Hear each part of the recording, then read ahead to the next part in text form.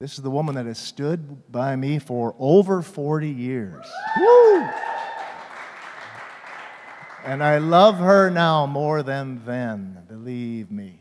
God has been good to us, and I'm just so thankful to have this woman in my life and for the children that have been the fruit of this relationship and for all the good things God's brought back to us as a result of His faithfulness. Amen? Everybody say His faithfulness. He is faithful. Vicky's going to share something. So good to be here this morning, and I just want to thank you so much. You don't know how of a blessing that you have been for us. The last five years, there's been some very dark valleys that we have walked through, just as you have. And every time that we would come to Global Presence, we've felt the wonderful presence of the Lord just melting things off of us and doing a work in us. It's only His presence, only the Father's heart. And so I really appreciate that, all that He has done in my life. When I was 3, my mom and my dad, they separated. My mom was only 15 years old when she had 3 children. She ran away, and she met my dad, who was in the Army. She just fell in love. Within 3 years, she had 3 children. My sister, myself, and my brother. We're only like 15 and 11 months apart, so she had her hands full. Not too long after that, they separated, and I really didn't see my dad for years. He was just not in my life. And there's times in my life that I thought, oh, I've got a dad that's abandoned me. He's just left. And there's been many times that he started his own little family, said a whole complete different family than what we had. And through the years, he would once in a while call and say, how are you doing? And I'd say, well, we're doing fine, And deep in my heart, I had built up walls because he had abandoned me. If you could look at my life, you would see walls all around me. And then as time got passed, when I was about 45 years old, my sister called me up. She says, Vicki, I've heard that Dad is not doing well. I've heard he's not doing well. I said, oh, I'm so sorry to hear that. And then changed the subject. She says, Vicki, I really think that we should go and see him. I said, no, I'm not going to go see him. He abandoned me. Why would I go to him for him to see me? But then the Lord began to talk to me. He says, Vicki, you really do need to go see him. Because he had changed his life. He had given his life to God. I did not know that. He had given his life to God. His whole life had changed. He loved Jesus. So we made the trip. Valerie and I flew and rented a car and went to Mammoth Springs, Arkansas. I was a little nervous, but when we walked into his house and I walked into his bedroom, he was in bed because he was a diabetic and could not walk. He had a wheelchair. And immediately my dad wanted to explain all of the years why he wasn't with me or wasn't in our lives. And I remember putting my hand up, not in disrespect, but just said, no, I really don't want to go there. I really don't want to go to the past. And then he said to me, Vicki, I have always loved you. My father, Vicki, I have always loved you. And if I could see in the spirit world, all those walls all of a sudden became nothing. They were down. I could feel his heart. I was in his presence. I felt the Father's heart. He really, truly did love me. And I didn't realize that, but he really, truly did love me. And the Father loves us. It doesn't matter where you have come from. And maybe you didn't have time to say to your dad that you loved them. I told my dad I loved him, and I began to thank him. All of a sudden, it didn't matter if he wasn't in my life for years. All of a sudden, all that melted away. The Father's heart. And that's what the Father does for us. He's always there. There's dark times that we walk through. And sometimes we may not acknowledge that he's there, but he is there. Every step, he's there. In the very darkest of the darkest days that we face, he is there. Corrie ten Boom said, there is no pit that he is not deeper still. He is so good. I love him. I love the Father's heart. I love what this house brings, the Father's heart. And if you have not had the opportunity and say, oh, I didn't have that opportunity to tell my dad I loved him, it's okay. There's fathers in this house that can stand in the gap and can say to you, I love you. You mean everything. You are wonderful. He just is in our balcony all the time. I love you. Doesn't matter where you've been. I still love you. And so we have been traveling through the book of Romans in the last number of weeks. And we're going to kind of stick in Romans chapter 12 for just a little while here again today. Steve broke this open again for us last week in the first 3 or 4 verses and did a wonderful job. Was it last week or 2 weeks ago? Maybe it was 2 weeks ago. In sharing these things from Romans chapter 12. And so as we pursue in them, I want to just bring your attention to Romans chapter 12, verses 4 through 21 is where we're going to focus on. So we've got a lot of territory to cover, and I want you to stay with me as close as you can, and I'll try to be less confusing for you. Try to stick to the point. Try to get on with it. And as we consider Romans chapter 12, before we even go to those verses, I want you to consider with me 2 Corinthians chapter 4, verse 7. Chapter 4, verse 7. In that particular verse, it speaks to my heart personally today, where it says these words. Let me just find them for you from the NIV. Chapter 4, verse 7. But we have this treasure. We have this treasure. Everybody say treasure. What is a treasure? Jesus is the quick answer, and that is correct. In a broader sense, what is treasure? It is value. It is other synonyms for treasure.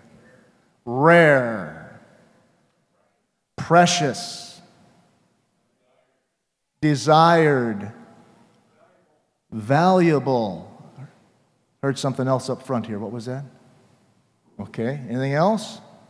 Priceless. What was that? Oh, you're just commenting on the comment. Okay, gotcha. It's good. This is good. Everybody say we have this treasure. Are you glad you got treasure? Regardless of what that 401k or 503b looks like, you've got treasure. We have this treasure.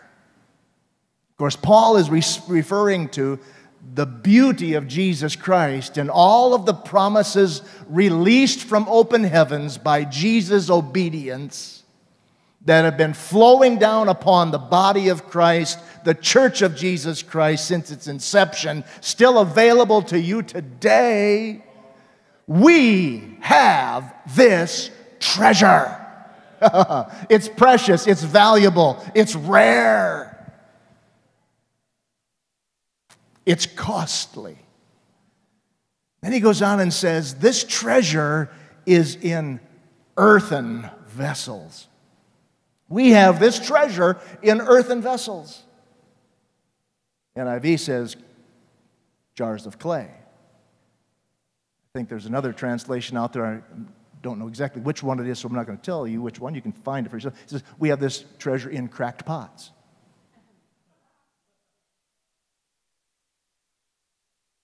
But the point is, we have something very, very special and precious that is placed within this body of ours, this being of ours, that has this rare combination of things to deal with. Romans 12:1. Living sacrifice. We live in this tension between the sacrifice and the living, where we are constantly dying and bearing in our body the marks of Jesus Christ, but yet I'm alive. We carry this treasure in an earthen vessel. In other words, something that is not as precious. The vessel is not precious. The vessel is not treasure. It's not crystal vessel. It is a clay vessel. It is what? That was the word next coming out of my mouth. Are you a prophet? Way to go, bud. You're Bud. You're blessed, bud. Yes, you are. And so we have this vessel that is made out of clay, and it is made out of the earth. It's imperfect. It has its weaknesses. It has its flaws. It has its mars. And so God is saying, I have put this vessel in put this treasure in earthen vessels. And just the other day, as I was praying into what was going on here for Sunday, the Lord reminded me of an open vision that He gave me while I was driving. That my job is to drive. And it seems like every time I'm standing here, the week before, I'm asked to stay longer hours. So this week, I think it was close to 60 hours I put in at my job. And while I was there, the Lord gave me an open vision. I saw the state of Wisconsin being lifted up like a shelf. The whole state of Wisconsin had its boundaries.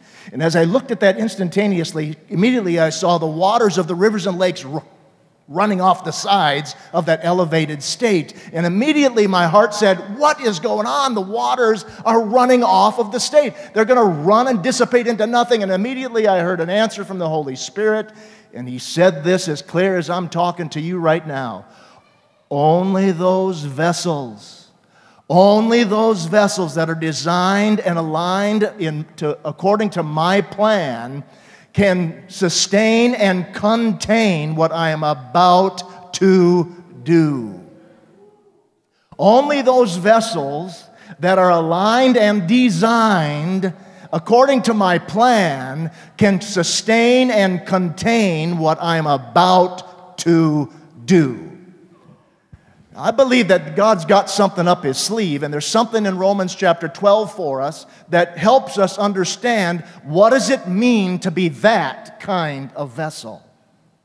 What does it mean to be that kind of earthen vessel that is designed according to His plan, that is aligned according to His plan, so that I can carry, sustain, and maintain and contain what He is about to do in the earth.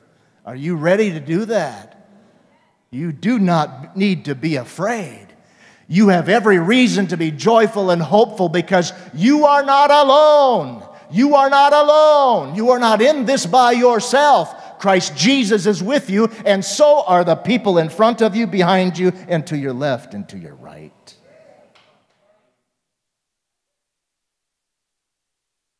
You see, you have a place to belong, and truly it is in His presence.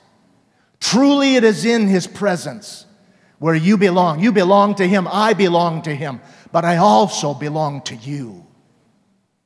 I also belong to you. And you belong to us. It is very important for us as people in this hour, when there is attack in the spirit, there's physical manifestations of anger and rage and retaliation, and antichrist spirit showing its head, that you have and know and acknowledge that you have a place to belong, where you are not alone. Amen? Look at your neighbor and put your arm out to him and say, you are not alone.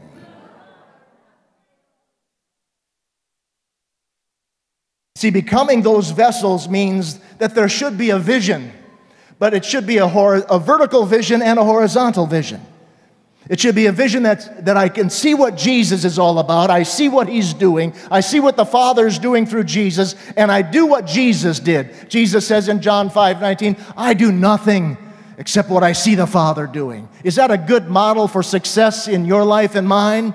If it worked for Jesus, do you think it'll work for you and me? I think so. And so there's got to be a vision upward for Jesus and for the Father God. But there also should be the horizontal vision, that I keep in my eyesight the people that God has beside me, the people that God has around me, both in the context of this body, as well as those that you work with, that you come in contact with in the marketplace. God, help us to be of that kind of, it's a vessel that has a vision vertically and horizontally. But it's also a vessel and understanding that it's a relational thing. Again, vertically, I have a relationship with God through Jesus Christ. The Holy Spirit comes to me, and Paul said in Corinthians, he said, He is the God of all comfort, who will comfort all those who are in any trouble. Yes, He is the God of all comfort. And I have that wonderful relationship with Him. But then also there's that horizontal side of my relationship, that I walk with people like you, where we are able to kind of talk about the dirty stuff, talk about the daily stuff. You know, life is so daily, isn't it? Life is just so daily. You got to do it, get up every morning, you know, and brush those teeth and drink that coffee and eat that breakfast, get up and get dressed, go, well, probably not in that order. You do that other thing first. But you go to work and you do the routine. It's the daily grind. And it's okay to talk about that stuff too, isn't it? It's okay to talk about the struggle you had at work. It's okay to talk about the trouble you had in the neighborhood. Just like yesterday or this morning, we got up and walked out on our porch. What happens? My neighbor's dog starts barking again. I told Vicki, I don't know, you know, we've been here for almost 23 years in this house, and I think 19 of those years we've had dogs barking at us.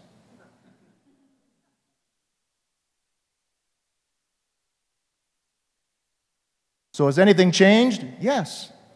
The dog keeps barking, but talking about it helps me get redemption. Talking about it helps me get victory. Talking about it, just knowing somebody understands what I'm dealing with. Talking about it just lets me know that people care, and I've been able to say what's on my mind and say what's on my heart, and I've been heard. And there's something good about being heard, isn't there?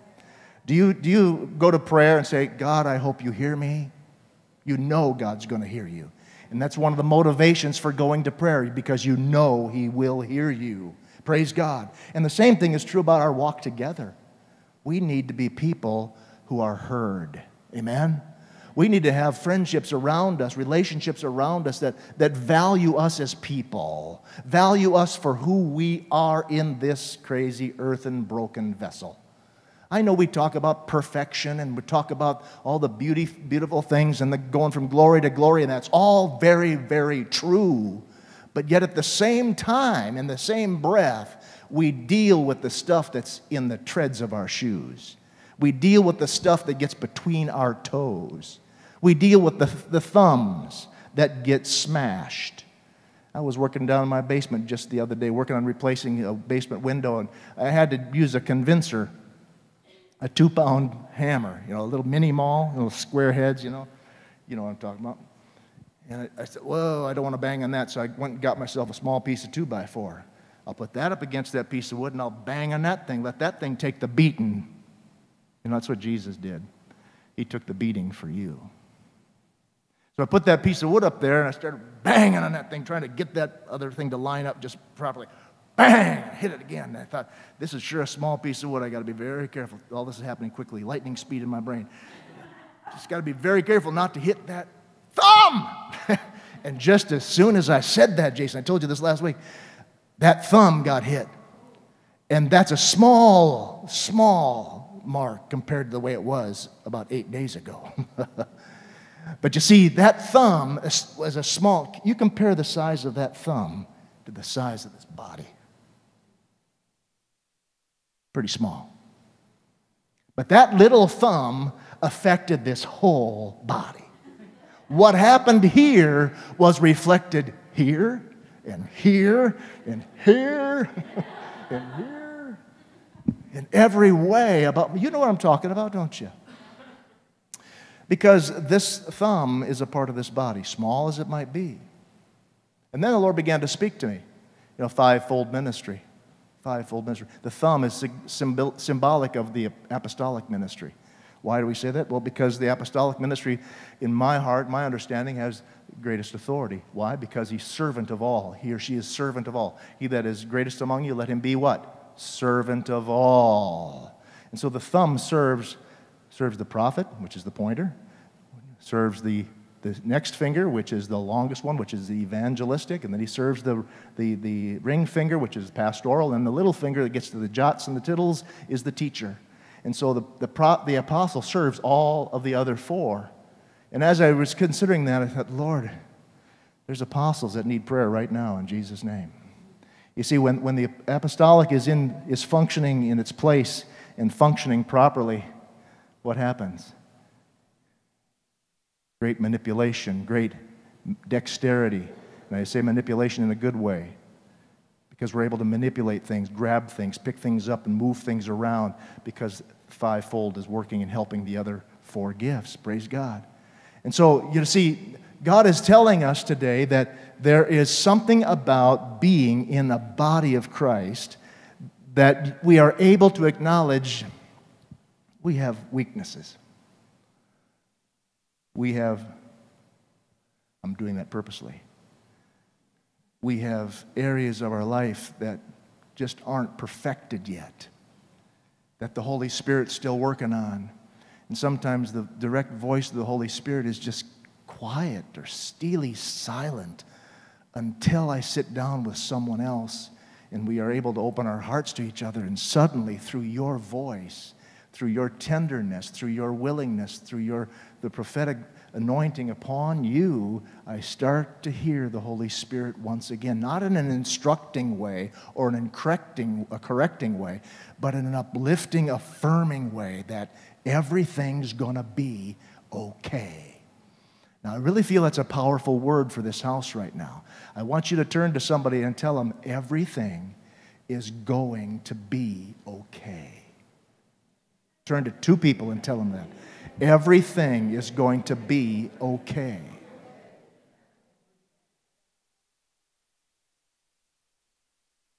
You see,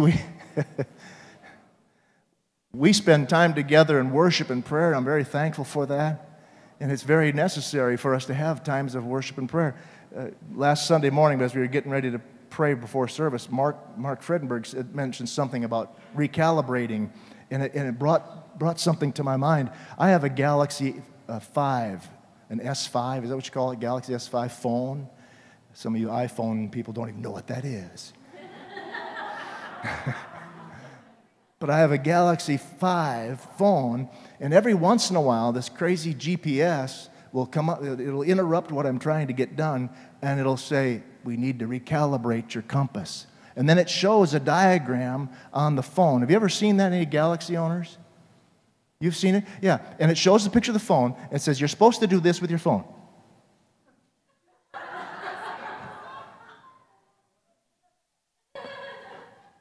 And I have no idea, I don't understand the mechanism of that, what's happening. Must be some kind of voyance, whether it's Claire or not, I don't know. But there's an alignment happening as this thing goes on. And I was thinking, God, that's exactly what we do when we worship you. Trying to find true north. Oh, God. Oh, God. Oh, God. Oh, God. Oh, God. You know, we're recalibrating.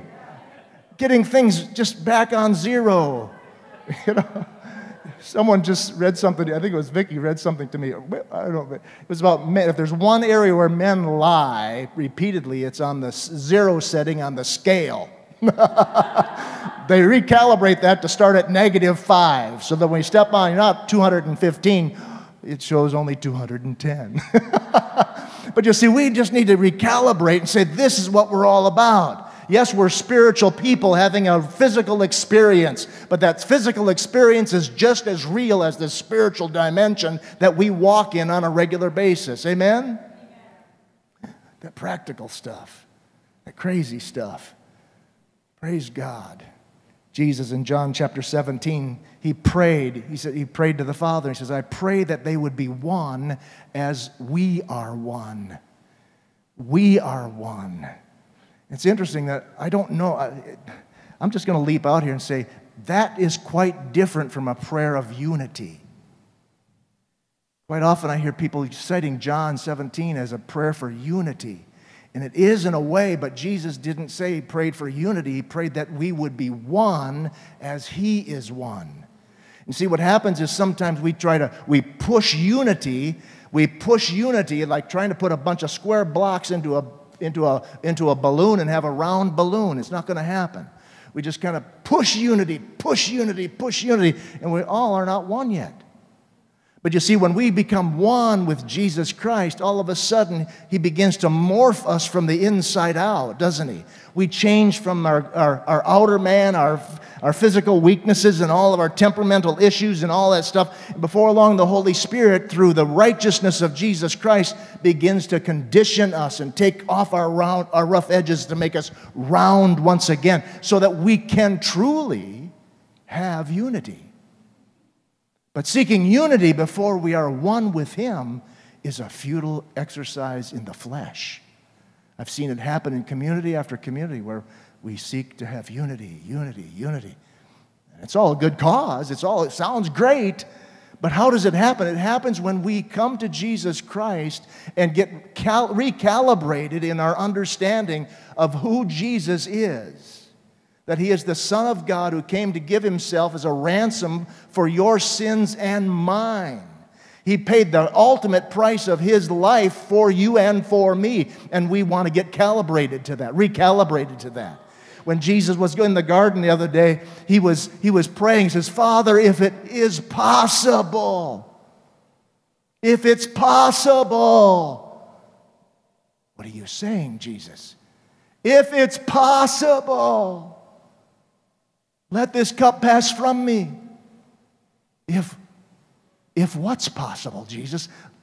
What are you asking for? If it's possible for every man and woman, if it's possible for human beings to be right with you by their own effort, if it's possible for them to have righteousness by being good and doing things, then let this cup pass from me because I don't want to die. Jesus repeatedly said, I'm struggling with a baptism. In Luke chapter 12, He says, I'm struggling with a baptism to this very day. It causes me a heartache and grief as I look forward to it. You see, Jesus knew that you and I could not be made right with God or have righteousness through our own efforts. So it's not possible, Jesus, for any human being to be righteous before God, to be justified by their own effort, only through Jesus' sacrifice. Jesus, the sacrifice, the Lamb that we sang about today, that takes away the sin of the world. We're recalibrated about who Jesus is, and then about what He's done. He's paid the price for me. He fulfilled all of the law. Remember a few weeks ago we talked about righteousness? Righteousness 101. Righteousness means obedience to all of the law, all of the time, for all of your life. Who's ever done that? Romans says, there's none righteous, yea, not one. Therefore, Jesus, who came into the world because all have come short of the glory of God, could not measure up. He fulfilled that on our behalf so that we could say, Jesus, you are my righteousness. You are my righteousness. See, He's recalibrating us to become more and more like Him so that we can walk together in unity. We can walk together encouraging one another and strengthening one another. Oh, as times get rougher and rougher, as things happen in this world, God's going to release a greater anointing upon you and I as we together. One of the greatest things Jesus desired was this word W-I-T-H. I have desired, with desire I have desired to celebrate this with you. He desires to be with you. He longs to be with you in companionship because He knows there's the same desire in your heart of hearts to have someone with you. Aren't you glad He's desiring to be with you? Praise the Lord. And so as we move forward, he's saying, I want to identify and recalibrate you about your inheritance. Luke chapter 12, if you look there real quickly. I don't know if any of these verses have been going up there. I lost track. Has there been? Okay, that's okay. No problem. Luke chapter 12 some have identified that as a teaching on greed. And really the whole dialogue got started because someone said to Jesus, can you tell my brother to share the inheritance with me? It was a struggle over inheritance. A struggle over inheritance. Now we have an inheritance in Jesus Christ. And what does it really represent? You see, my inheritance includes everything in the kingdom. It's exceeding, it's abundantly above all that we could ask, think, or imagine. He is the desire of the nations. What does that mean? It means that all that could be desired by any people anywhere is met in Christ Jesus. He says, ask of me and I will give you the nations. Yes, indeed, I will. You see, the inheritance you and I have is just a question away. Just a question away. He wants to supply all of your needs and my needs. And Jesus goes on in that teaching in Luke chapter 12 and says, a man's life does not consist in the abundance of things possessed. What is he saying? He's saying, no. Life consists in the right things possessed. That if we have the right things of the kingdom of God, which is Jesus Christ, and a relationship with Him, and a relationship with you and I, how valuable and precious that is. Well, let's go to Romans chapter 12. How you doing out there? Gotten awful quiet on me. Do I need to ask more questions? God is real and He really cares about you. Yeah. And He wants you to really be courageous in your relating to one another. As you relate to Jesus Christ, everything is going to be okay. Everything's going to be okay. Yes. Years ago, a guy from Tennessee came preaching this is a long time ago. He came up here, up to a church we were helping with in Illinois. He says, everything's going to be okay. Everything's going to be all right. Since Jesus came in and saved my soul, everything's going to be all right. Of course, it's quite a simple little thing, but that's how simple the gospel is. That's how simple this relationship stuff really should be. Romans chapter 12. Paul talks here about gifts. He talks about gifts, and I got about 15 minutes. Wow. Romans chapter 12. Paul, the writer of Romans 12, assumes knowledge of gifts. He says in Romans 12, okay, we're going to get to Romans chapter 12. We have gifts that differ according to the grace given to us in verse 6. Oh, we got to go up a little bit. Verse 4, 5. Verse 4. Just as each of us has one body with many members, and these members do not have all the same function, so in Christ, everybody say in Christ.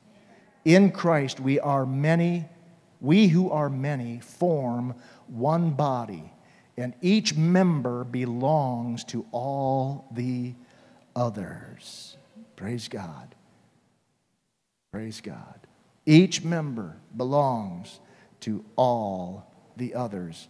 There's a translation called The Voice translation, and it simply says this. It says that together we can do more than we can alone. Isn't it true? By being a body of Christ functioning together, we have the capacity that is enlarged because we are functioning together. Jesus says where 2 or 3 are gathered together, there's a third or a fourth. There am I in the midst of you. See, so when we get together, when we have times of interaction, and next Sunday certainly being a picnic time is a great time to get to know people a little better. But you know, God is asking you to take some time to get to know each other a little better all the time. All the time. To know what's percolating in Gavin's heart. To know what's happening in Dennis's heart. To understand what's taking place where you work and what you're dealing with. Those are very, very valuable times, aren't they? Why? Why? Should we be a little bit reluctant about that? Should we be a little bit timid about that? No, because this gospel is very durable. This gospel message in the work of Jesus Christ is very, very durable. It can handle any issue. It can handle any problem. It can shovel a lot of coal and push a lot of issues aside. So there's no reason to feel at all a little bit intimidated, a little bit reluctant to get to know each other, to share with people. Open up and crack open those subjects at work by talking with folks and then asking questions that will just kind of begin to open the treasure house that's inside their earthen vessel. Begin to know who they are. And so let's go to Romans chapter 12 a little bit further. So we are members together. We are members together. But then he goes on and he says this, that we also have gifts differing. So he says, what gifts are those? Well, they're prophecy. We have different gifts according to the grace given to us. If a man's gift is prophesying, let him use it in proportion to his faith. If it is serving, let him serve. If it's teaching, let him teach. If it's encouraging, let him encourage. If it is contributing to the needs of others, let him give generously. If it is leadership, let him govern diligently. If it is showing mercy, let him do it cheerfully. Now, in that little context, Paul is assuming that you know what that gift is and how it works. You see, it really is important here that I'm using my gifting. You know, if I'm really a fast runner, or if I'm really a strong man like Corey Rake. Is Corey here? Is he? Oh, okay. Well, there he is. I told Corey some time ago, I saw him come through the door, I said, Corey, if I filled a shirt like you fill a shirt, I don't know what I'd do. I mean to tell you, that guy's got ripples on top of ripples. He doesn't have guns, he's got howitzers. You know, praise God. Hallelujah. So build up your body. How do you know if you're strong if you haven't lifted weight? How do you know you're fast if you haven't run in a race? How do you know you have prophetic anointing if you've never really exercised it? So Paul is encouraging you and I to be activated, to walk in these things, and to experiment with them and just exercise them and watch for fruitfulness that comes upon us. And he tells us in a practical way, if it is prophesying, if it is prophecy, then prophesy in the portion of faith, up to your portion of faith. Whatever your faith begins to release in your heart, begin to use the gift of prophecy to edify, exhort, and to build up and to comfort. Or if it's ministry, use it in your ministering. It means simply, whatever your hands are finding to do, do it as a servant. Do it, do it, do it. See, this is the type of motivation that each of us have, maybe a different motivational understanding, or something that really causes the wheels to begin to spin in our heart. I'm really excited for Justin over here as he's doing the treasure hunting. It seems like something's beginning to really percolate over there, and he finds that easy to do. And see, that's kind of how the spiritual gifting should begin to work within us. We find out what really works well and what just seems to be like a natural outflow of my life, and begin to move with that. You see, that's where you can identify the anointing of God in your life, is if it comes as just like it just pops out of me. It just kind of oozes like oil out of my skin. And so allow these things to begin to formulate in your life. And so he goes on and says, if it's teaching, he who teaches, let him do it in teaching. If he who exhorts, let it be in exhortation. He who gives, let it be with liberality. And he who leads, let it be with diligence. And he who shows mercy, let him do it with cheerfulness. Praise God. Cheerfulness. You can tell someone's showing you mercy if they're cheerful with you. They're kind of quiet, reserved. No mercy. Mercy typically has a cheerfulness edge to it. Like, hey, we're buds, we're friends. You see, God is so gracious to us, because in Romans 11, as he talks about the Jewish nation that had gone into disobedience, and as a result of their disobedience, our blessing came to us. He goes on in that same chapter, and he says, God has bound all men, and one version says, or turned us all over to disobedience. All are subject to disobedience. All are subject to disobedience. Why does he do that? The verse says in Romans 11:32, so that he may show mercy. See, God delights in showing mercy. He's eager to forgive. He's eager to bring restoration into your life. He's just so willing. He's cheerful about it. As Jesus was enduring the cross, there was joy set before him. He's saying, I get to show mercy and mercy and mercy and mercy and mercy and love and love and love. And people are going to respond. Lives will be changed as a result of these things.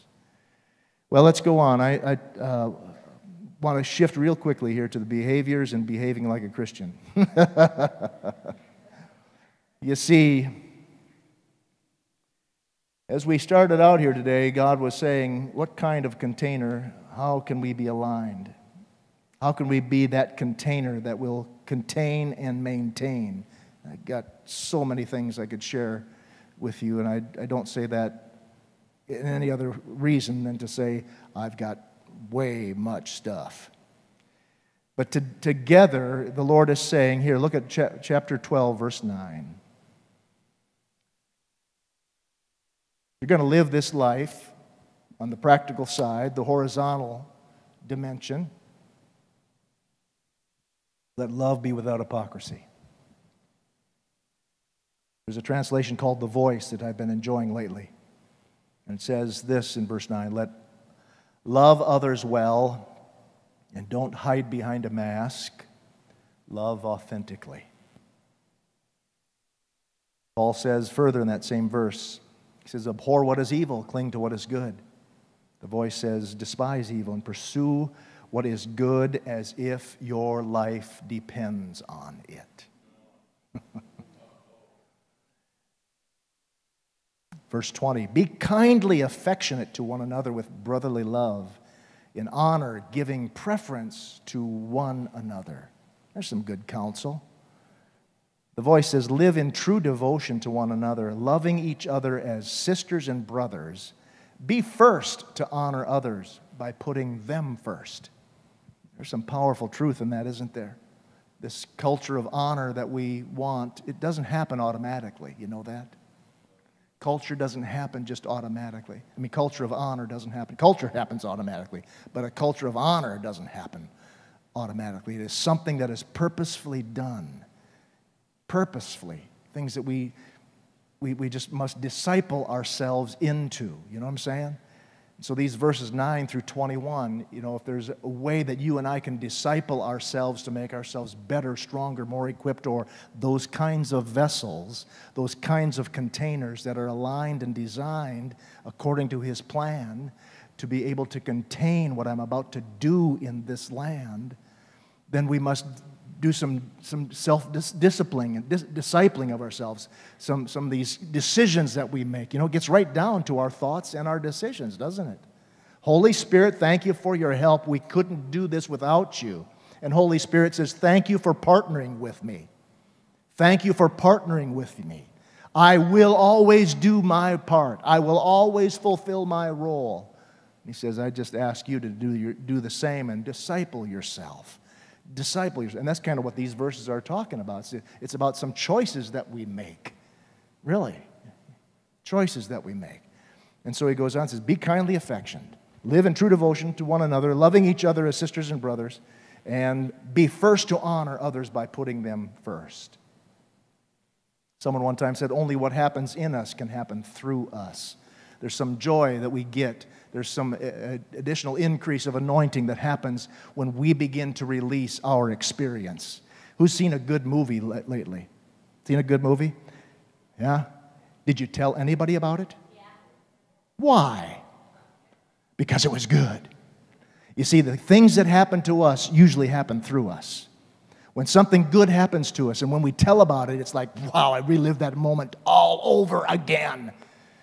You see, in 1 John chapter 1, verse 4, we're jumping all over the place, but Holy Spirit's putting this all together. I just know He is. He's just putting this all together. 1 John says, that which was from the beginning, which we heard, which we have seen with our eyes, which we have looked at, our hands have touched, this we proclaim concerning the word of life. The life appeared. We have seen it and testified to it. And we proclaim to you the eternal life which was with the Father and has appeared to us. Verse 3, we proclaim to you what we have seen and what we have heard, so that you may have fellowship with us. so that we can be on the same page, yes. And our fellowship is with the Father. Our fellowship, yours and mine, ours together, is with the Father and His Son, Jesus Christ. And verse 4, we write this to make our joy complete. See, there's some value about me, value back to me, for releasing what's happened inside of me. John says, I'm writing this to you so that my joy can be complete.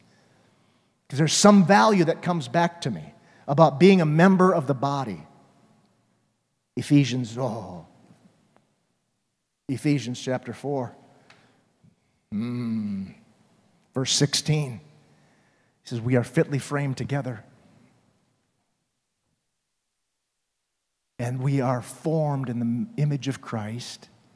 But he says, as the Holy Spirit supplies, he says, we are compacted together and held together by that which every joint, the New Testament in the New King James says, that which every joint supplies. That which every joint. What's a joint? All right, I'm not asking for a stoner's response. But a joint is what? It's something that bends, yeah? It's a connection point. It's where two members come together. And he goes on in verse 16, he says, by that which every joint supplies. Now, we know and acknowledge that God Himself, Father of glory, through Jesus Christ and the workings of the Holy Spirit, is our source of supply. But Paul is telling us that there is something that when two members get together under the glory cloud in the righteousness of Christ with the intention of the kingdom as their focus, when members get together at the joints, that joint can supply something that nothing else can supply. Holy Spirit will bring anointing. Holy Spirit will bring supply. Hudson Taylor, a wonderful missionary to mainland China, I read his biography years ago, and it just struck my life. As he sacrificed his life and his ministry and his family, he was so involved in mainland China for the salvation of the Chinese. And he said something, and I think it was even Che An quoted it Friday night. He said, God's work done God's way will never lack for God's supply. I believe that's true. God's work done God's way will never lack for God's supply. That's true corporately. It's true personally as well. As I follow God, as I listen to His instruction, as I obey His voice, as I do His will, as I live this righteous life and understand that I have the very nature of Christ inside of me. What I couldn't do before, I now can. What I didn't want to do before, now I do want to. Why? Because I'm not who I used to be. I now can do what He wants me to do. Praise God. And so He supplies and will supply, but there is something, folks, about this connectedness. There's something about this relationship stuff. Oh, this is so much better. I can see your faces. Sometimes you just got to come out of the light. Not, you know what I'm saying, out of the brilliance of things to see the common things. This is one of the reasons why I like working a secular job, because it allows me to step out of some things and step into some other things, where I begin to see things that I would not have seen before. You have that privilege every single day to worship God, to be in devotion, to sing and praise and worship God wherever you go, but yet to be in the fray and to connect, where members of the body are begin to relate to each other. And believe me, brothers and sisters, you know that it's difficult to put a descriptive to it, but Paul says there's something that is supplied when members come together.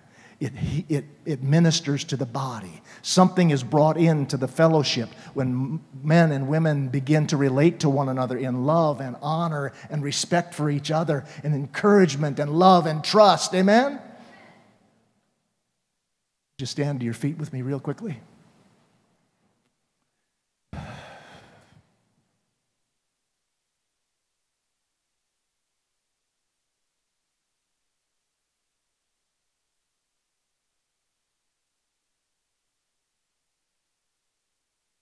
Had the privilege last night with Vicki to listen to a portion of that conference, the Leadership Conference, and bless Steve and Renee as they go and are coming back, that their anointing and their spirits, their inner man will be rejuvenated to carry on and go forward and begin to push, and begin to ignite fires.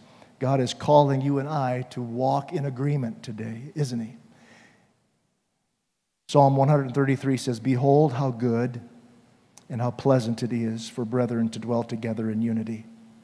It is like the precious oil upon the head, running down the beard of Aaron, running down to the edge of his garments. It is like the dew of Hermon, descending upon the mountains of Zion. For there the Lord commands the blessing." Where? When brothers and sisters dwell together. How pleasant, how wonderful, how good, how beautiful to dwell together in unity and harmony. He says, that's where I'm going to command the blessing. See, Abraham, by faith, who's our great model, all the way from the Old Testament, walked by faith. And as a result, God's promise to him was, I'm going to bless you. I'm going to bless you, and you will be a blessing. The Lord gives you that same promise today. I am going to bless you, not because you work so hard. Put that away. Do away with that. Self-effort can't get it done. The work of Jesus has gotten it done. Put faith in what Jesus has done for you and watch Him transform your vision for your own life vertically and horizontally. Watch the Holy Spirit begin to minister to you about your purpose in life vertically and horizontally, about your relationships vertically and horizontally, as you just simply trust the work of Jesus Christ. As we come to that blessing, the Lord says, this is where I command the blessing. When we come together knowing that I don't have to look to Dan to give me kudos to make me feel good Sunday morning. Thank God I love Dan, and Dan doesn't depend upon me to give him kudos on Sunday morning to make him feel good. Why? Well, it's nice that we do that, but internally we have come to this conclusion that everything is okay right here with Jesus Christ. That I am who He says I am. That He has done what He said He would do, and I have what He says He would give me.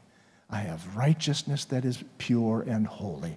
I have been recreated in His image after that very righteousness, and I am able to live this life to its fullest, so that the world may know that we are His people, so that the people you interact with out there in the shadows, where you're able to see the reality of life, you're able to know I can bring light and glory and blessing. Together we're connected. Together we're connected. Together that brings a supply of some resource that just puts fire in my bosom. It makes me want to say, I'll stand up and defend you to the end, because you know me and I know you. Praise God. And together we are more than we are separately. Lift your hands with me, Jesus. You've done a mighty work in coming to this world. You've just released all of the strength of heaven upon this earth by your obedience to the law. How you obeyed every aspect of the law, and then you also bore all of the hatred and the punishment for disobedience to the law. You covered both sides of that law, both its obedience as well as carrying its disobedience. The way you were beaten, the way you were slapped, the way you were shoved, and thorns and spears put into you and nails into you. You bore the horrific nature of disobedience for us. What a load you carried, what a work you've done, all to create a way for us to come boldly before the Father, all for us together to come into unity with each other, into this oneness with Christ Jesus, that I have all that I need in my inheritance in Jesus Christ. I am sufficient in Christ Jesus, and out of that wholeness comes overwhelming abundance, and out of that abundance comes overflow. And that's the overflow I seek, Lord, for us in relationship. That's the overflow that I seek. That's the overflow that I seek, that we can support and love and nurture and encourage one another in our daily walk. Sean Bolts concluded his message just the other day. He said, remember this equation. Love plus your name or your personal pronoun. Love plus Mark equals prophetic power. Love plus Hannah equals prophetic power. Love plus Pam equals prophetic power. You see, the truth is that God so loved the world. Think about this. I want to make this. I have permission to make this personal because I heard it with my own ears just last night. God so loved the world. Say that with me. God so loved the world that He sent me. Some of you are going to have a hard time saying that. God so loved the world that He sent me.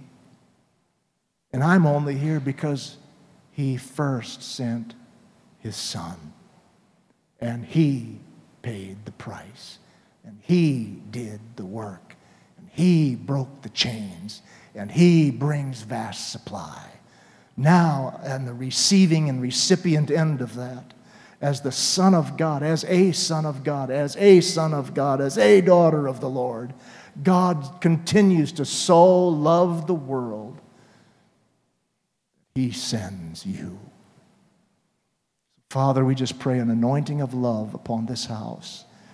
Anointing of love in 4 dimensions. 1 for you, 2 for ourselves, 3 for those in this company, and 4 for those that are in the world. 4-dimensional love, release it upon this house today, that we never stray from that. For the prophetic anointing is resting upon you, and God wants His love to be demonstrated through your relationships, through the very person and gift that you are.